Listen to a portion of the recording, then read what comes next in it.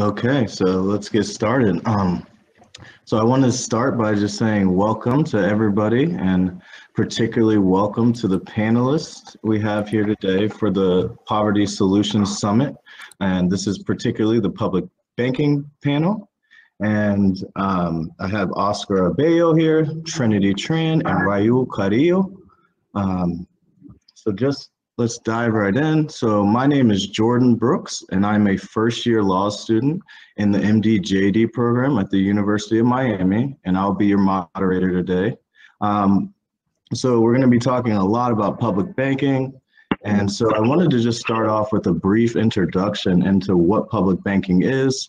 For those of you who are unfamiliar with public banking, as I was prior to working with Panelists, public banks are banks owned by a governmental subdivision, such as a state, county, city, or tribe, in which public funds are deposited. And when I say public funds, I mean monies of the state, city, or municipalities collected from taxes, fees, etc. So the state's money going into a bank, not individual depositors, as most people tend to think of banks. So generally, these banks are mandated to serve a public mission. So currently, the state of North Dakota has had a state public bank since the early 1900s, and the issue of public banking has resurfaced and become a hot topic recently as California passed a bill allowing public banks at the county and the municipal level. And at least 5 states are currently pursuing public bank initiatives, and there's also been a federal proposal proposed by AOC and some of the progressive Democrats. So I'm currently working with Ahmed Mori, the Senior Director of Community Economic Development at Catalyst Miami, on a project researching 2 issues surrounding public banks. So the first question we asked was about the legality of public banks in Florida. We looked at the state, county, but we really focused on the municipal level and what the limitations were to chartering a bank in Florida. We're still in the process of completing that, but it is likely public banks are legal with the right legislation in place.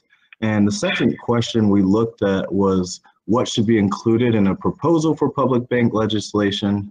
And I just wanted to note a few important items that need to be considered and that will be probably expanded upon later in the panel. But in particular, legislation should focus on providing guidance on ownership and governance structure. It has to focus on how banks will ensure the deposits that are put into the bank, whether they will extend service to underbanked individuals, and transparency in reference to public records associated with these public banks. I also looked more broadly at the public policy issues surrounding public banks. And in conducting this research, I was very intrigued by public banks' ability to strengthen community banks and credit unions, while simultaneously divesting from Wall Street banks, allowing the public to save money in interest payments and increasing loans to less fortunate individuals and small businesses. They also possess the ability to potentially serve underbanked individuals, similar to postal banking, as we saw in California. And highly relevant to the current pandemic, I was also intrigued by public banks' ability to serve as emergency lenders to community banks and credit unions and rescue small businesses in times of need. And we saw this in countries like Germany and even in North Dakota during this pandemic. But all this is just a little bit of my research, and today we are very fortunate to have some very interesting people who have worked on the front lines of implementing public banks here in America. And I am very excited to have you all here to consider this potentially very powerful community economic development measure. I wanted to thank you all for your attendance today and say I'm honored to be a part of this initiative. So without further ado, I will introduce our wonderful panelists. So first up, we have Oscar Abello, and as a senior economics correspondent, Oscar covers policies, programs, and businesses that seek to address historical disparities in access to jobs, capital, and space for economic use in cities. He previously served as Next City's editor from 2018 to 2019 and was a Next City Equitable Cities Fellow from 2015 to 2016. So since 2011, Oscar has covered stories on topics such as community development finance, community banking, community land trust, the social safety net, and more. He has also previously spoken at gatherings such as the Grounded Solutions Network, National Conference, and the Transform Finance Institute for Social Justice Leaders. Oscar has also guest lectured or presented at the CUNY Graduate Center's Urban Studies Program, the Pratt Institute, the University of Michigan's Taubman College of Architecture and Urban Planning, and many other programs.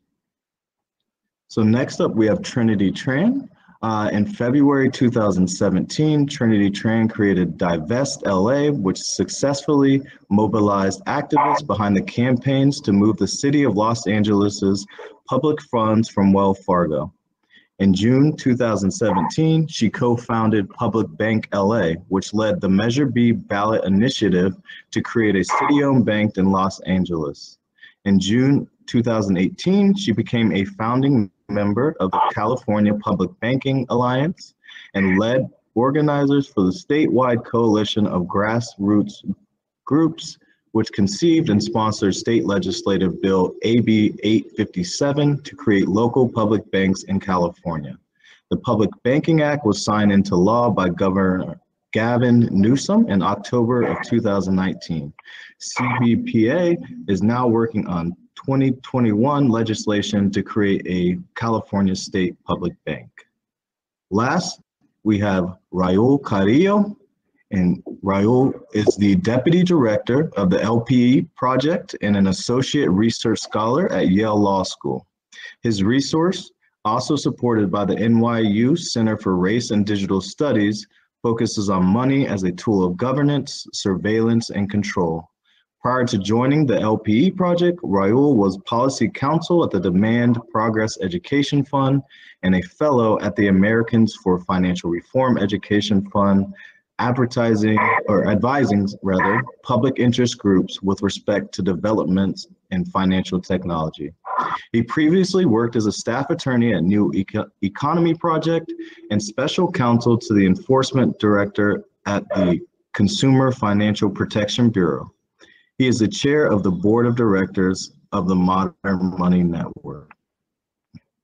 So those are our three panelists. So how it's going to work is each panelist will have approximately 15 minutes.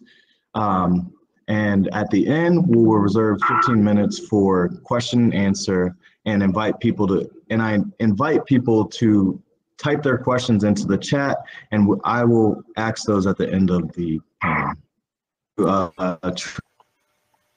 Trinity, and so Trinity, can you tell us about your involvement in bringing public banking to California?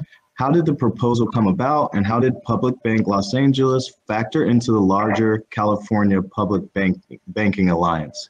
How did the California Public Banking Alliance secure such a big legislative win, and what is the next step for the CBPA?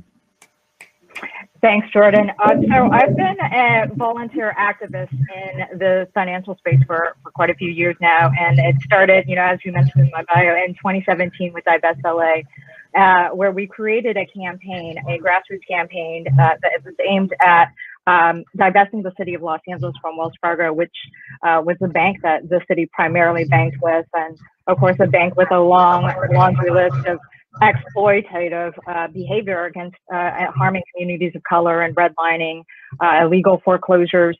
So what we did was because essentially by virtue of our city's money sitting in a bank like Wells Fargo, we as Angelinos were essentially complicit to these crimes against the community. So we fought, within less than a year, we were able to successfully we succeeded in evicting Wells Fargo from the city's commercial banking services.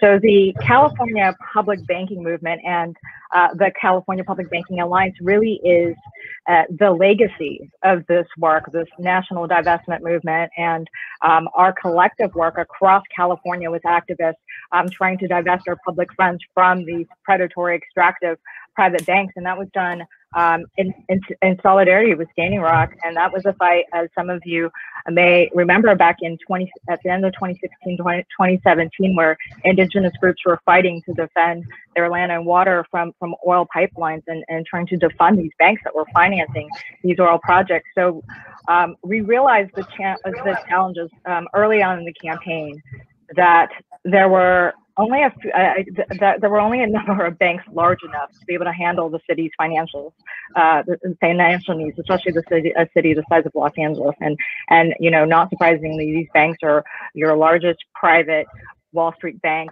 including Union Bank, U.S. Bank, Chase, Bank of America, Citibank, and most of these, if not all of these banks, have been handed violations and civil penalties by the Department of Justice. So we knew that we had to fight for another alternative, and that the final form of divestment wasn't just for us to divest our money from Wells Fargo and move it to another large Wall Street bank. It was to divest from Wall Street and create a public bank. So we took a relatively unknown idea at the time, and we drummed up a lot of energy behind it and helped move the public banking conversation onto the national scale with Measure B, the Measure B ballot initiative, which is another grassroots campaign that we led in Los Angeles. And with Measure B, we were able to mobilize city support behind this ballot measure in 2018. And we were the first city in the nation to actually ask voters to approve taking the first steps towards public bank, and that would be by amending one section of the LA City Charter. We had just about 4 months to organize, and about less than a tenth of the budget that you would need to win a ballot measure in the city the size of Los Angeles. And it was an entirely volunteer-led campaign, and we still managed to get 44% of the vote, and 430,000 people in Los Angeles saying yes to a public bank. So after Measure B, we knew that we had planted a seed. So we took that momentum and immediately started organizing a large-scale effort to create public banks across the state of California. So we formed the California Public Banking Alliance in 2018, and that was around the central goal of being able to create a pathway for local public banks. There were already public banking groups in the state that were in various preliminary stages of organizing for a public bank at the local level. So we said, instead of grassroots organizers in different cities trying to create their own separate legislation, it made sense for us to pull together our resources and our organizing power to back one state bill. So we conceived of and rewrote AB 857. And that bill would streamline the process of creating the regulatory framework and the legal framework for city and regional public banks across California. But I do want to say it's important to raise that even without a deep understanding of finance, most, I don't have a finance background. Most in the Alliance do not. We're lucky to have legal experts and financial experts as part of the Alliance. But it's important to understand that even if you don't have a deep understanding of the financial system, because it's been intentionally created to be complex, most people understand that Wall Street banks have created widespread devastation, and public banking comes in as being able to provide a real and a viable alternative to empowering the community, empowering community-led, community-controlled initiatives, instead of billions of our tax dollars getting siphoned out of our communities by out-of-state mega banks. This is a way to refunnel and recapture those funds to be able to invest in the long-term sustainability and regeneration of our communities. Because, from fossil fuel investments, funding private prisons, immigrant detention centers, these are the very same big private Wall Street banks that hold billions of dollars of our deposits and investments from our city and state taxpayer dollars. So public banks allow us to be able to recapture the interest that we pay to these bondholders, be able to refinance city debt and recirculate that money back into the local economy. So it's really about taking the power of money back for our communities. And another important note is to add that it's nearly 50% of the cost of all infrastructure costs goes towards paying bank interest and fees. I'll use LA example. Here in LA, we spend more on banking fees than we do on fixing our crumbling streets, which is absolutely unacceptable. When LA County passed Proposition HHH. It authorized about $1 billion in general obligation bonds for the development of up to 10,000 supportive housing units for people experiencing homelessness. And it was estimated that 693 million out of that 1 billion in general obligation bonds, 693 million, more than 50% of that would go towards paying private investors over time. That's $693 million getting funneled out of our communities.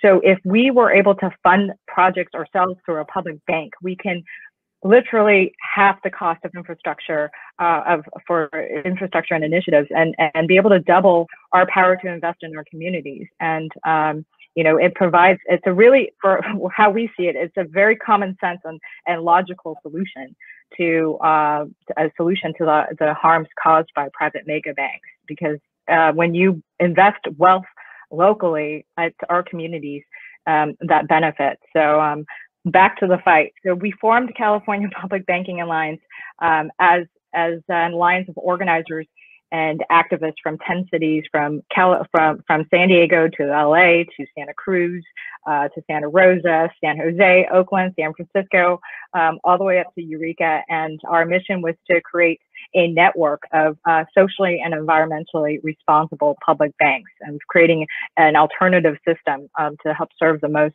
disadvantaged populations. And that really is a central and a key focus of our work. Ultimately, we believe it in so much that we do this all as volunteers. So California's new AB 857 law that we passed in 2019 creates the framework for public banks, city and regional public banks, to be regulated. And these regulations are still in the process of being defined by California's Department of Financial Protection and Innovation, DFPI. And these banks are going to have the same financial and regulatory requirements as commercial banks. The AB 857 public banks, similar to credit unions, will be exempt from taxes. And like public agencies, they will be subject to the Brown Act and the Public Records Act, which will go a long way in helping ensure that the banks are going to be run transparently, with good governance and a real commitment to the public interest. And the AB 857 public banks are going to have oversight on 4 levels. 1 from the independent board of directors of the bank, 2, the local agency owner of the bank, 3 is California's DFPI, and then the FDIC. So quickly, just the process of creating a public bank through this new law. It requires a multi-step process before a public bank license is granted. First, the local agency, either a city or a county, has to create a business plan where the governance and technical aspects of the banks are going to be laid out.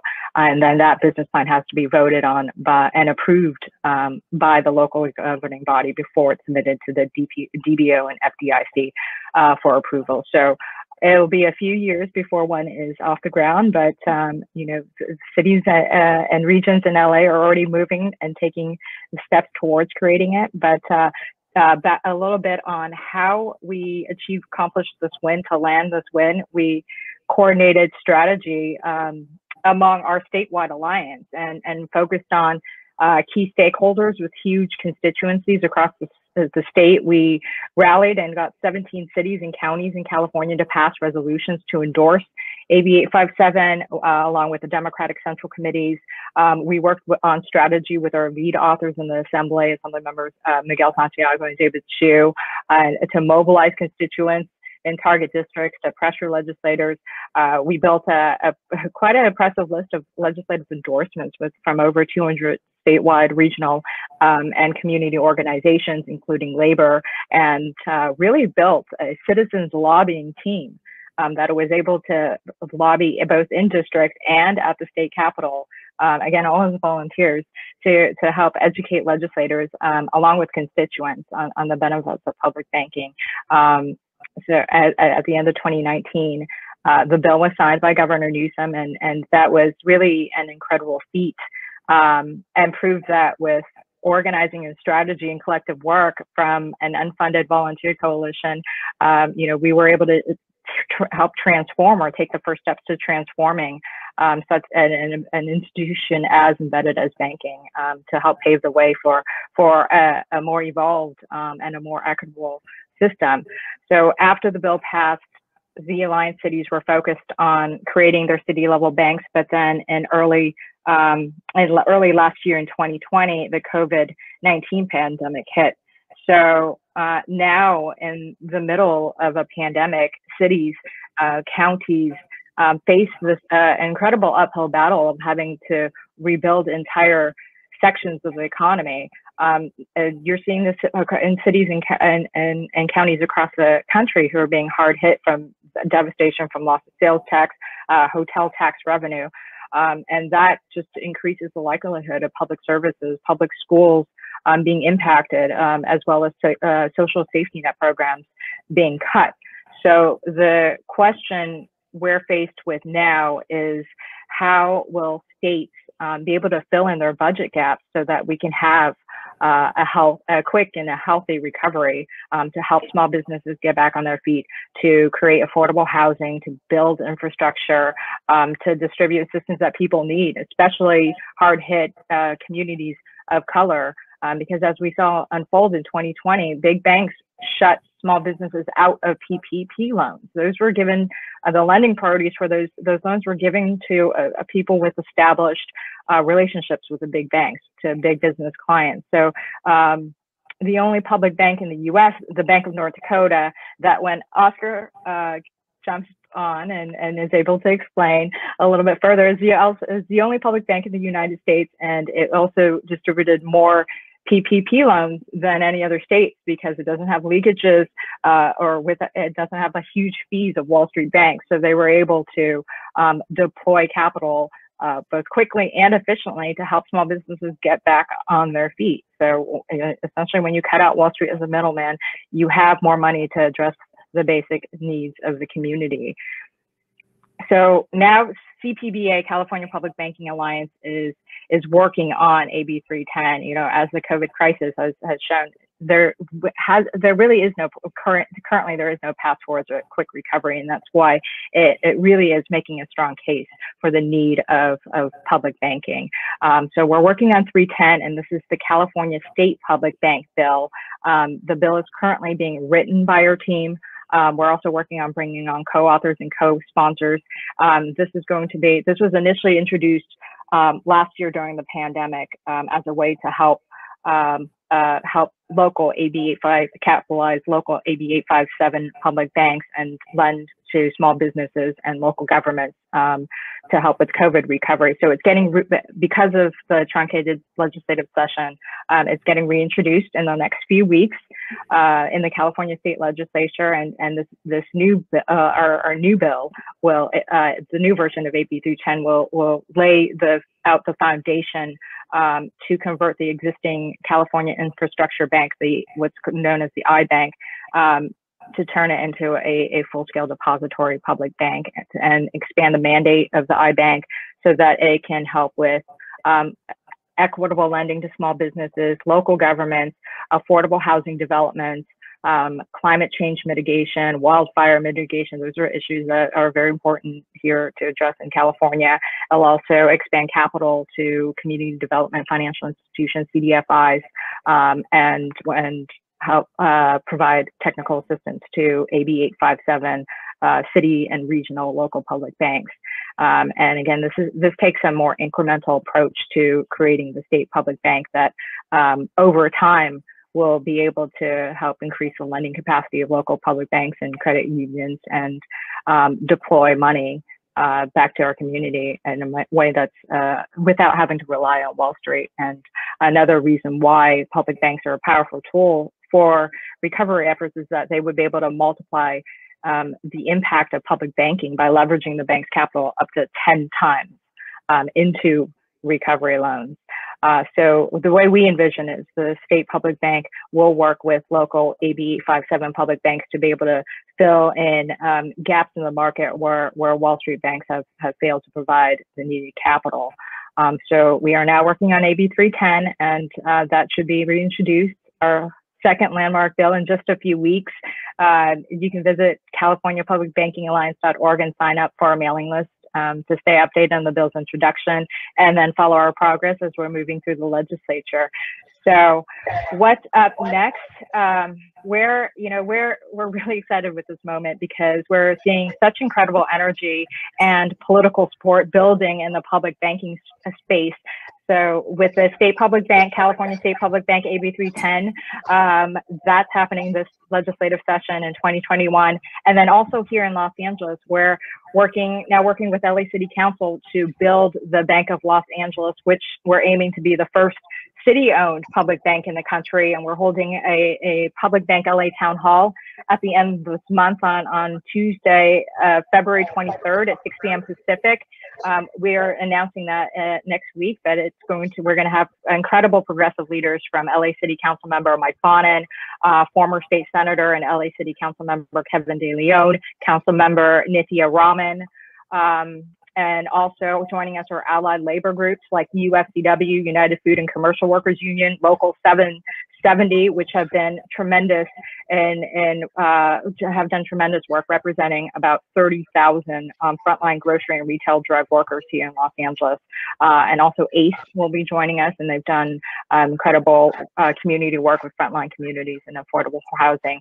So with our Public Bank LA Town Hall at the end of the month, if you're trying to start a movement in your city, come join us. Go to publicbankla.com and sign up for our mailing list at the bottom of the page to stay updated on our movement and next steps with City Hall. And as always, reach out to either California Public Banking Alliance or Public Bank LA to gain some more resources, and we'll do whatever we can to help you get your movement off the street, jumpstart your movement. And we're also excited in the next few months.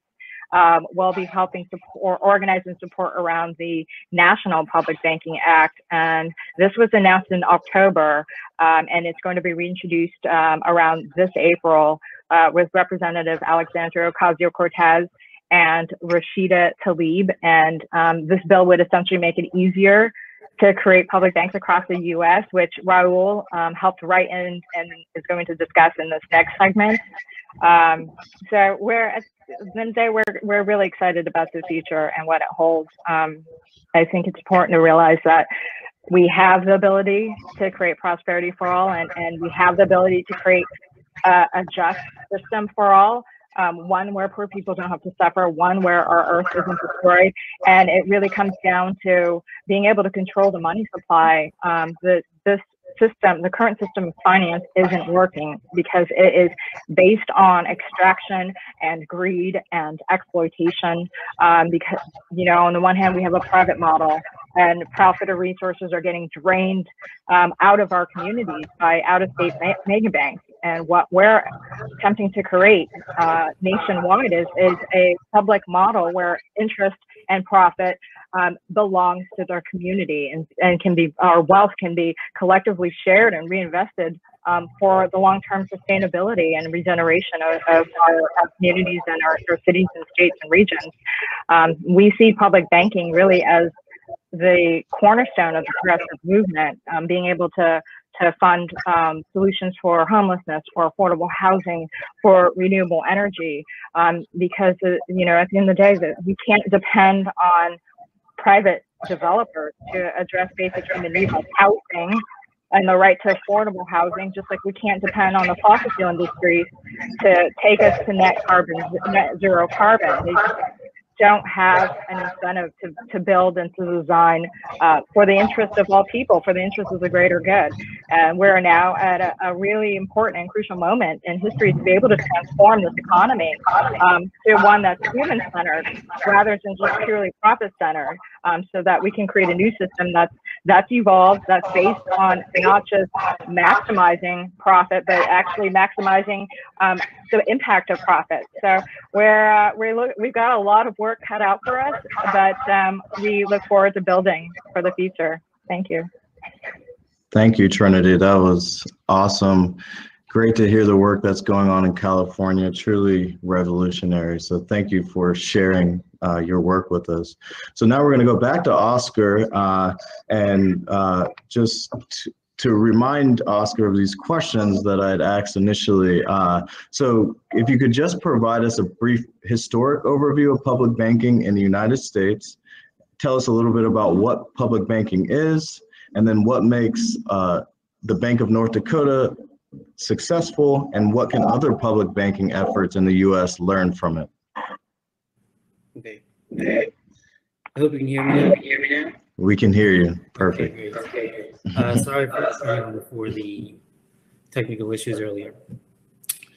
Yeah, so we're talking about, once again, just to be clear, we're talking about banks where it's not some unit of government, state, local, or tribal governments would own the bank, and it would deposit its money in that bank as an alternative to where it currently deposits and does its banking. You know, for instance, in Philadelphia, it's Citizens Bank. In San Francisco, most of its bank accounts are at Bank of America. In New York City, most of its deposits are in Chase, JP Morgan Chase. So we're not talking about moving new dollars from cities or states into something new. We're into some kind of new program that states and cities would run. It's a whole new bank, right? So these are just bank accounts that are moving into a state-owned or city-owned or county or tribal-owned bank. Everything from payroll processing, all the taxes and fees and revenues that get deposited. You know, the reason in North Dakota, by law, all of the state taxes and fees and revenues get deposited in the Bank of North Dakota, right? So it's an $8 billion bank. It has around, I think it's $4 to $5 billion in deposits from the state that are deposited in the Bank of North Dakota. And just like other banks, these new public banks would leverage those dollars to create new loans, new money for public purposes that are designated, by the public. And in North Dakota, in 1919, when the bank was started, it was still largely an agrarian state, just like it is today. And the farmers in North Dakota were upset that the bankers in Chicago and New York were stiffing them, giving them high interest rate loans. You need credits in farming and agriculture, right? Because there's one harvest or two harvests a year, and what do you do in between to plant the seeds, plant the crops, pay the laborers, buy all the materials and everything you need to farm? So banking and farming have always been intertwined for thousands of years.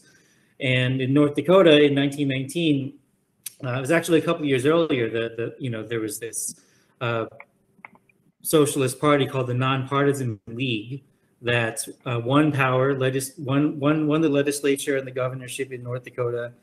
And in 1919, they created two things, actually. They created a state-owned bank, and they created a state-owned grain mill and elevator. And both of those state-owned enterprises are still operating today, and they're still very profitable. The Bank of North Dakota had 16 straight years of record profits until 2020. 2020 obviously was a down year, just like for a lot of institutions, but 2020 was still a top five most profitable year ever for the Bank of North Dakota. And where do the Bank of North Dakota's profits go? They go back into the state, and some of them stay with the bank to reinvest in the bank's growth. So since its creation in 1919, the Bank of North Dakota has paid back over $1 billion now in profits back to the state of North Dakota. How does it work? So how does the Bank of North Dakota work? I had the good fortune to actually visit North Dakota and talk to North Dakota small business owners and also North Dakota community bankers about, what is it like to actually be a community banker in North Dakota and have this thing around. And they were all excited about it. They were excited to talk to me about their state-owned bank in North Dakota because as a bank, it has a model of partnering with private lenders, community banks, and credit unions. It doesn't compete with them. It's actually written into the law, the original law passed in 1919, and most of all the laws I've seen so far to establish public banks There's Philadelphia introduced the law to establish public bank last week. San Francisco is introduced their law. Washington State, I should say, the state of Oregon, and also the state of New Mexico on Monday just introduced their law to establish a public bank. And one of the common themes, taking their cue from the bank in North Dakota, is the state-owned bank or the municipally owned bank will not compete with private lenders. It will partner with them. And how does it do that? So in North Dakota, I met a grocery store owner in Fargo. He's an Iraqi immigrant, and his co-owner is a Jordanian immigrant. They're recent arrivals to the U.S. And they started this grocery store a few years ago, and they were renting the store and they were renting the equipment in the store. And they wanted a loan to buy the building and buy the equipment. And they got a loan eventually, $250,000 from Cornerstone Banks, which is a community bank in North Dakota. And they're paying less in monthly payments on their loan than they were paying in monthly rent for the building and the equipment from before. So they got that loan, and I talked to the community bank. I asked them, so for this loan, did you finance it all by yourself? And the answer was no. They financed part of the loan from the Bank of North Dakota. So what happens behind the scenes in North Dakota is when you go to a bank to get a small business loan, and you ask for the bank for $250,000, let's say, the bank may only be willing to risk $100,000, $75,000, or maybe $150,000 on you, but it may think you can pay back the $250,000. And the reason why the bank can only risk $150,000 is there's a regulation that all banks have to face. They're called legal lending limits, right? There's only so much a bank is able to lend to any particular borrower. But in North Dakota, instead of saying, no, we can't give you $250,000, we can only give you $150,000. In North Dakota, you can go to the state-owned bank behind the scenes and say, can you supply the rest of the borrowed amount that this borrower is requesting? So in 2019, I think the Bank of North Dakota made, it makes hundreds of loans a year, and most of those loans are participation loans where the local lender originates the transaction and sells part of the loan to the Bank of North Dakota behind the scenes. And what does this do? This means the local bank, the community lender, maintains the relationship with the borrower. This grocery store owner didn't even realize that the Bank of North Dakota came in behind the scenes. To the borrowers, it looks like one loan from your community bank, but your community bank is able to make more of these loans because the Bank of North Dakota is able to come in behind the scenes and take on some of the principal that the local bank can't provide on its own. And this sounds really sophisticated and complicated, which is why a lot of it gets handled internally by the banks, right? So the community bank is saying, we believe in you. We just don't have the ability to lend to you as much as you're looking for, but don't worry about it. We're gonna work it out anyway. And they work with the Bank of North Dakota to work it out. So this is how the Bank of North Dakota does most of its small business loans, loans to farmers, loans to small manufacturers. I met in North Dakota. I met the co-owner of the first commercial CBD processing plant in North Dakota. She's a Black woman, and they were planning to go to work with their local lender and the Bank of North Dakota to supply some of the capital for their operations in Fargo. The key thing, one of the key things that the North Dakota Bankers Association themselves told me about the Bank of North Dakota is it's really run by bankers. It's run by community bankers, right? it's run by people with this orientation of being a community bank, taking deposits from the community, lending to that same community, and making capital available broadly in that sense. And so, and it's really run by bankers. It's not run by politicians, right? It's not politicians going in and approving every loan or approving every project that the Bank of North Dakota finances. It's a bank, and it's run by bankers, and it's run for the local banks and credit unions in North Dakota, who all partner with the Bank of North Dakota to make loans. What else is important to say? What's the result of all this in North Dakota? So in North Dakota, what you find is there are more banks per capita in North Dakota than any other state. So it's a small state. It's only about 760,000 people, but you have 75 banks in North Dakota, not branches. I'm talking about banking entities. There's 75 of them. And that means there's about one bank for every 10,000 people in North Dakota. And that's the lowest ratio of any state. We're talking about Florida. In Florida, there's one bank for every 195,000 people in Florida. In New York, I'm based in New York, it's one bank for every 143,000 people. In Arizona, it's one bank for every 478,000 people. So yeah, in North Dakota, like I said, it's one bank for every 10,000 people. So what you have, because of the Bank of North Dakota and its model of partnering with community lenders, you have a stronger community bank sector in North Dakota than any other part of the country. Like, community banks in North Dakota take most of the deposits across the state, as opposed to your Wells Fargo's or your Bank of America's or your JP Morgan Chase's. Community banks dominate in North Dakota. It's really funny in Fargo, in downtown in Fargo, the main drag it's actually called Broadway, and building by building, the tall buildings in downtown North Dakota are the community banks serving the region, right? It's like Bell Bank, other banks down all the way down the road.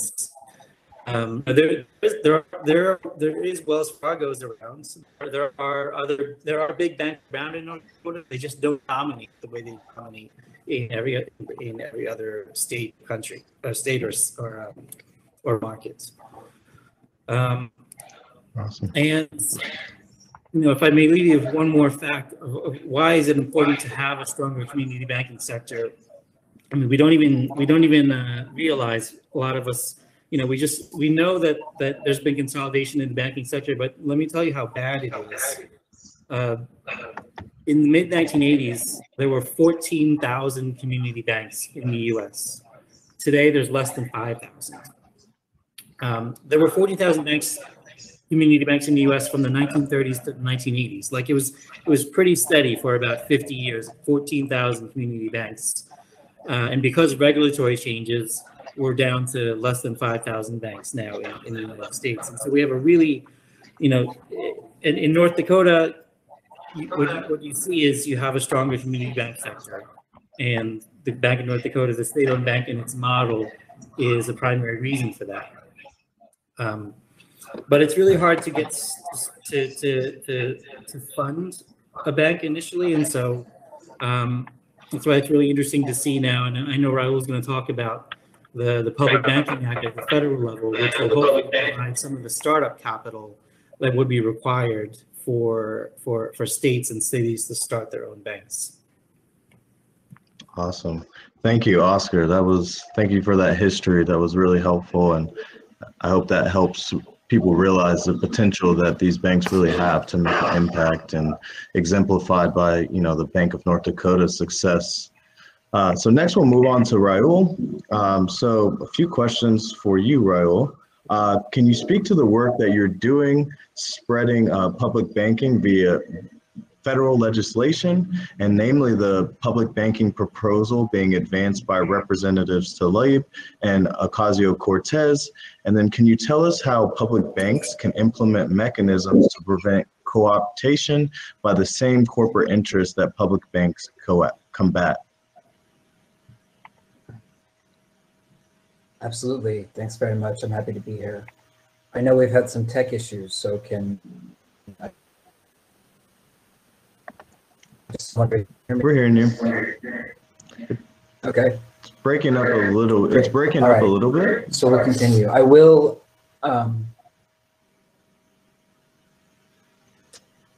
Okay.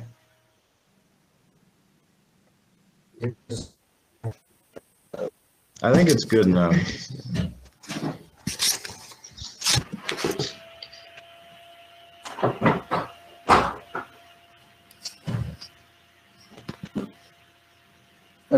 Okay. Camera.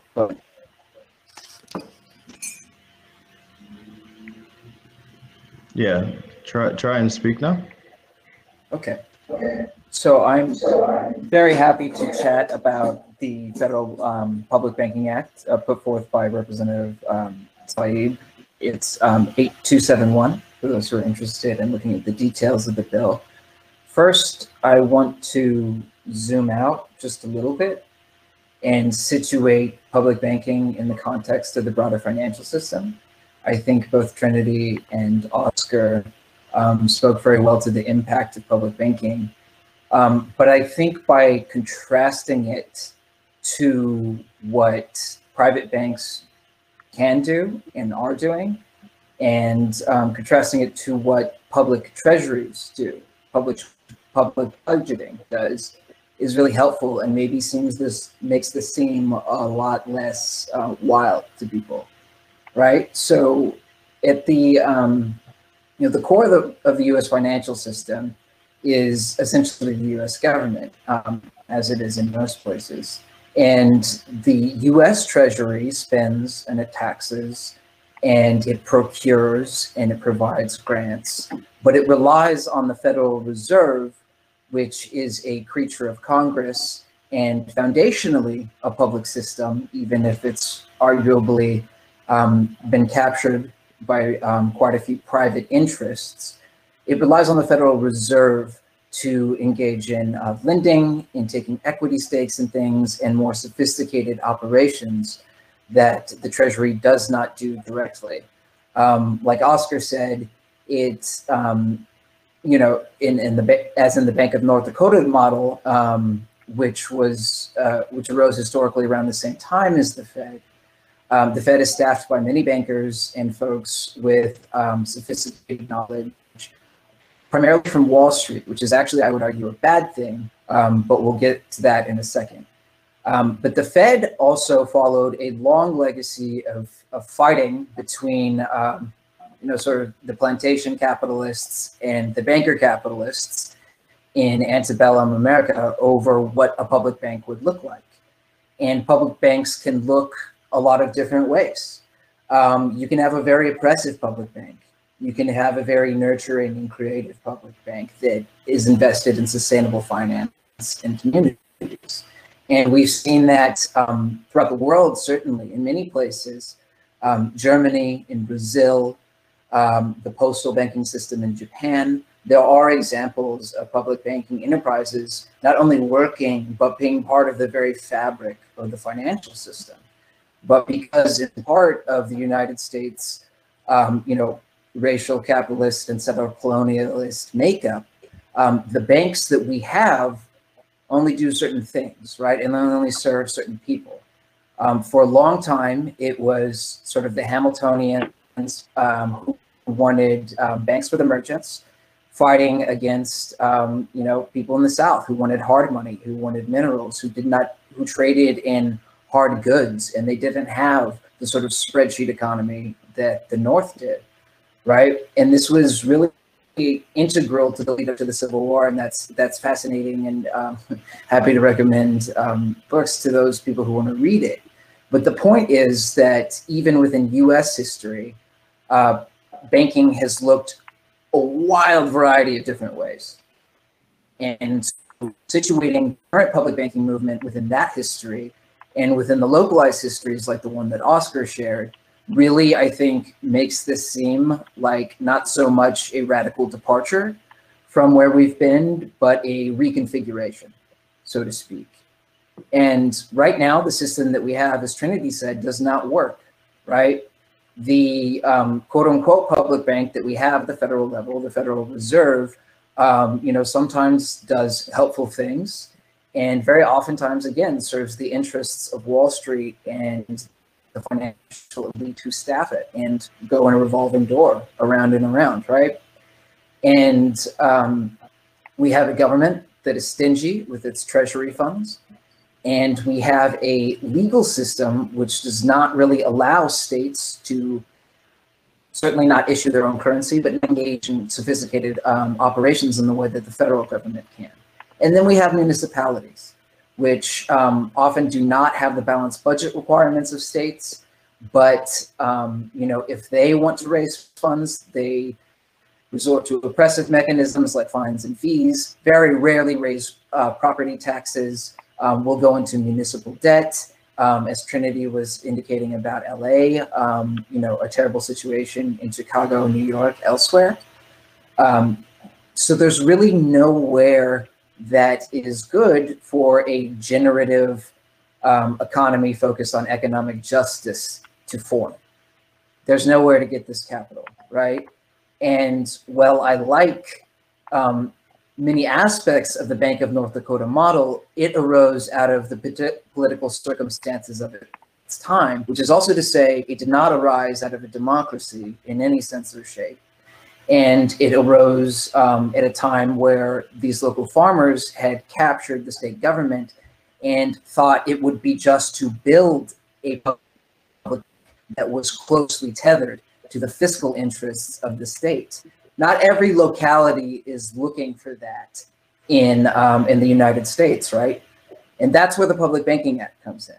It's to empower, yes, states, but also municipalities, especially municipalities that have different social justice interests and economic justice interests than the state capital and the state legislature, to create their own source of their own balance sheet for growth, for sustainable growth, for cooperatives, for CDFIs, for community land trusts, for all that good stuff. That's the model in New York, for instance, where I was part of the coalition for quite some time. I don't speak for them now, but it is a point of reference for me, because I think, like in Trinity's example, it shows that grassroots efforts are not only the right way to go, morally or ethically, I would say, but strategically, and really getting resiliency into the vision of the bank and its design is absolutely critical. And who is in the room really, really, really matters. So I would not actually like a bank staffed by community bankers, because, there are commercial banks, and then there are community banks, and there are CDFIs, and then there are CDCUs, and there's a spectrum, right? And in my experience, a lot of community bankers, especially in the South and the Midwest, actually do the worst kind of redlining. And it's made, it's exacerbated by the familiarity they have with folks. So what the Federal Public Banking Act does is it seeks to incubate banks that meet certain standards, right? And a lot of these are already present in the grassroots, because we worked on this bill specifically with Trinity and the California folks, the New York folks, et cetera. And what it does is it provides a separate chartering stream and a separate regulatory stream for public banks that cannot get chartered by their state, right? Or for state chartered public bank, or for state banks that want to hook up to the Federal Reserve mainframe, right?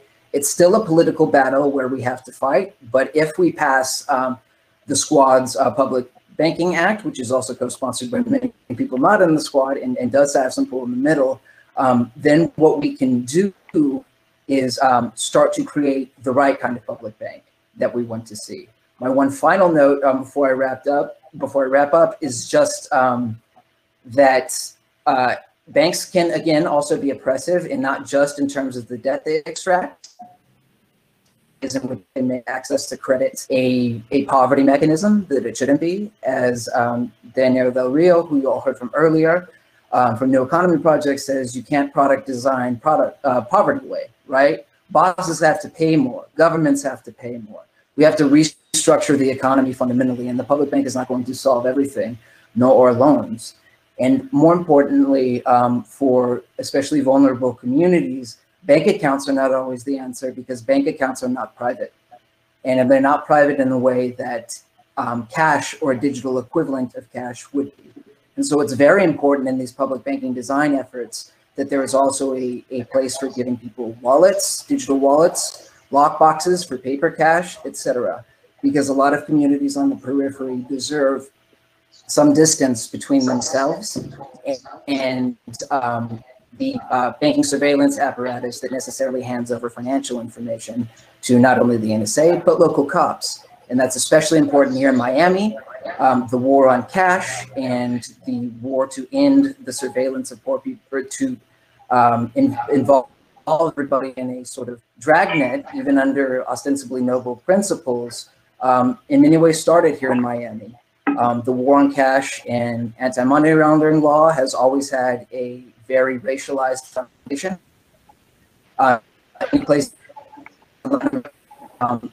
It's very obvious what it means. And the war on cash is key to the war on drugs and the war on terror. So that's just a plea, again, to the bigger theme of the design of these banks matters. And hopefully this bill that we're pushing, which some of you support, is building the kind of banks, public banks that we want to see. Thanks. Thank you, Raul. That is very interesting work, and it looks, like it goes hand in hand with, some of these state initiatives, and we'll really help that out. So unfortunately, in the interest of time, we had a few questions, but we're just going to save those. And if you do have questions, you can email us, and we will answer those when we get a chance. So I just wanted to thank all the speakers and attendees. And I wanted to remind everybody here that there's a lot more of these great talks happening. The community controlled initiative session is tomorrow at 1 p.m. So come by, learn about more opportunities to get involved, more community initiatives. Again, I wanted to thank everybody and have a good night.